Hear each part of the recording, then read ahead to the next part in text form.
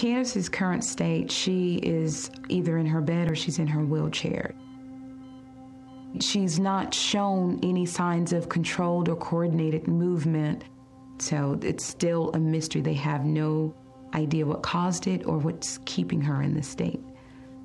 It has affected my parents the most because they are here every single day dealing with her. We are not really, we don't do anything the way we had planned to. As a matter of fact, we don't do anything at all. The reality of, she may be like this for a while. I guess I've never really figured that she would be like this forever. I think the hardest part is knowing that she's normal inside, but she can't do anything. The Kurtis technique began, I would say, when I was a young boy, when I would look at people. I mean, I see the same physical features that you do when you look at someone, but I also notice that people have what I would call textures or properties.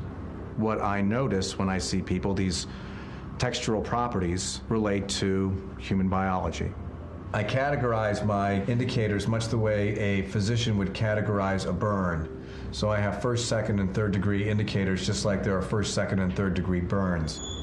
I work with healthcare providers and assisting them working with their patients in terms of arriving at some effective methods of treatment using only this observation-based technique. In conventional medicine, we do make visual assessments. The Kurtis technique takes other visual signs and you use that part of your intuitive sense to make deeper connections. This is really new to me here. He has a gift, John has a gift. I expect Candace to get up.